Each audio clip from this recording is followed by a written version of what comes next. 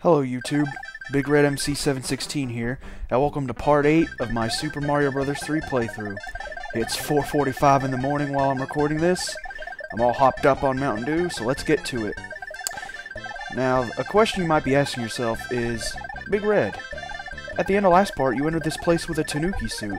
Now you're using the P-Wing to fly over it. What happened? Well, unfortunately folks, on my first try of this level, I died. Basically, the gimmick of this level is you gotta... all those blocks that you're seeing, all the question mark blocks, contain stars in them. What you're supposed to do, like I'm about to demonstrate, is you're supposed to grab the star and run over the nibblers here to get to the end of the level. And you gotta keep collecting star after star, and that's how you gotta do it. I unfortunately died my first time. So, yeah, I just cut to when I beat the level. Y'all might think it's cheating, but hey, at least I saved you a couple seconds of your life. But, let's see if we can get some extra lives here to make up for it. No. So unfortunately, I just wasted you guys' time. On to level 8. Got more piranha plants to deal with here. Whoops. Yeah, I cut the beginning out, but I left that in. Huh. I really am a dick. But alright, let's try it with the fire flower this time.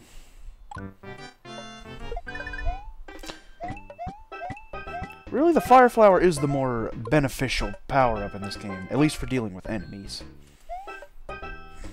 The tail swing is alright, but you gotta get really close to your enemy to hit them with the tail.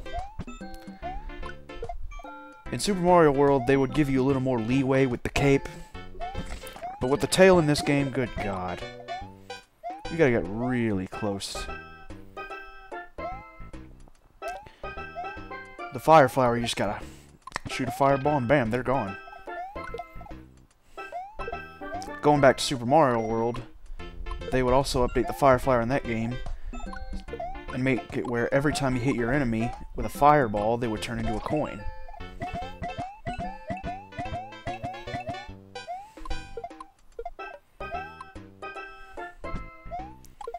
But yeah, this level. Damn it. Yeah, so I just said screw it and took the hit there because I knew it wasn't. Fuck. I'll just cut back to when I get back to that point. There we go. A nice clean edit. To be honest, you can't even tell, can you? It's seamless. It sure was, Wheatley. But anyway, yeah, I decided to use a P-Wing for this. Because as you can see, my life count just dropped dramatically because I died a fuck ton more times in this level. And I was just getting sick of it. So I just decided to P-Wing it. I'm sorry if I'm P-Winging a lot of levels in this playthrough, but trust me, this is not an easy game.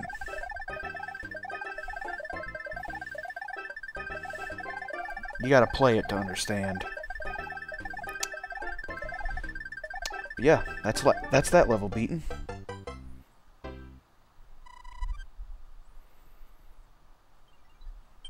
On to level 9. But first, Mushroom House. Alright, let's see what I'm getting this time. The frog suit. Which, do I even really need it? On to desert level. What? The hell is this doing here? We should be back in World 2. Seriously, sometimes Mario 3 can have schizophrenic level design as well as schizophrenic difficulty. But yeah, we're in level 7-9, which should be 2-9. Because I don't remember how many levels 2 had, but I don't think it had this many. But yeah, this one's pretty much a pipe maze. You gotta find your way to the pipe at the end of the maze to beat the level.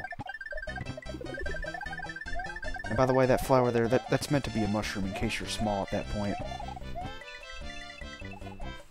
And if you can get under there and get it, more power to you. Congratulations. Because I sure as hell can't.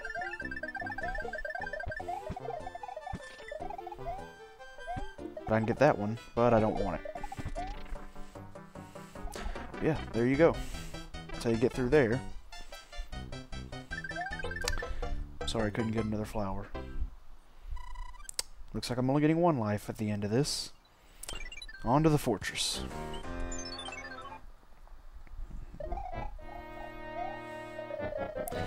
This is another place that can end up giving you a hard time. The leaf is useful to have here because of all the pits of lava.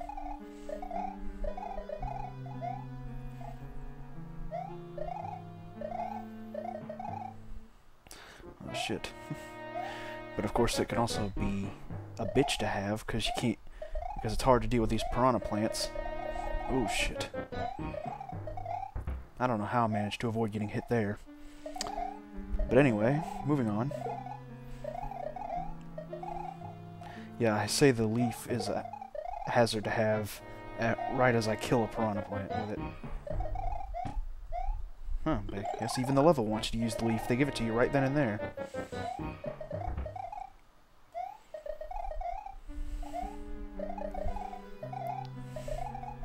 Huh, doesn't this look familiar? But yeah, moving on.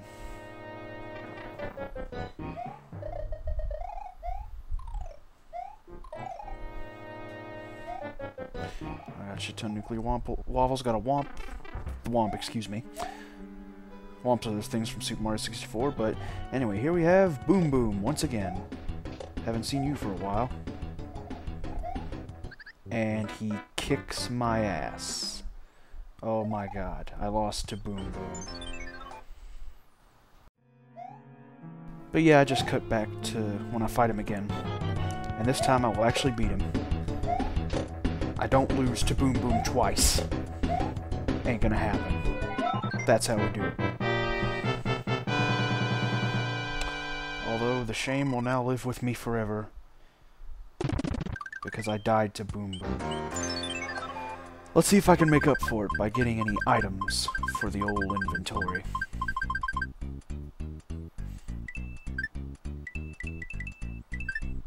Ooh, I got that life back. Let's go. Instantly makes up for it. What? When did I die to Boom Boom? I don't know what you're talking about. I don't think my life count went down. Alright, but anyway, on to the next pipe-filled piranha level.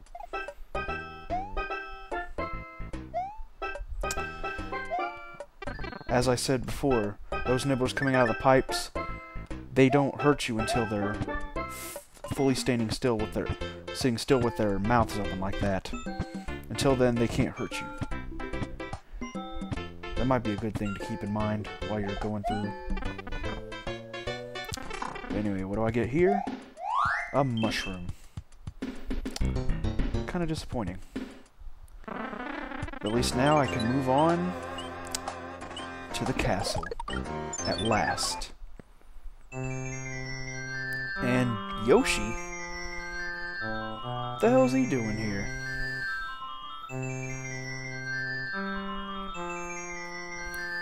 But no, it's just the king transformed into Yoshi. So here we are. The 7th airship level. With the final Koopaling on it. And this one is definitely the longest Koopaling airship level. It's pretty much a gauntlet of what you've learned of a lot of the things you've encountered on the airship so far. Like these abacuses that you have to jump on. The oil drums that shoot fire out. I don't think there are any bullet bills here, though, which is surprising. But those guys that throw wrenches, they're here too, by the way. We'll be seeing them later. And by later, I mean right now. But since I've got the fire flower, they're a breeze to kill. Damn it, I jinxed it. Yeah, whatever, there might be a fire flower in that block, which I can't get to. Eh, whatever. I can just jump on these guys to kill them.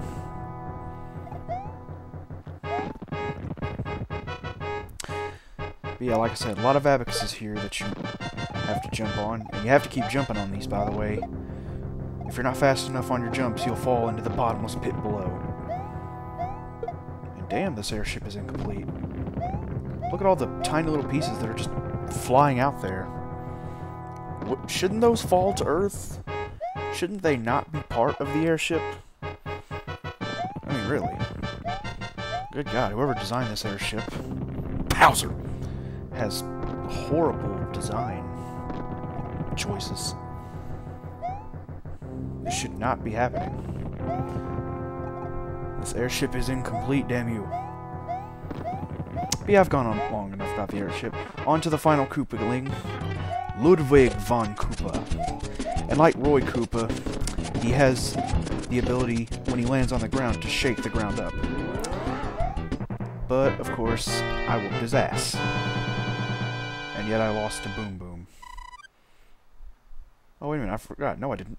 My life count didn't go down. What are you talking about?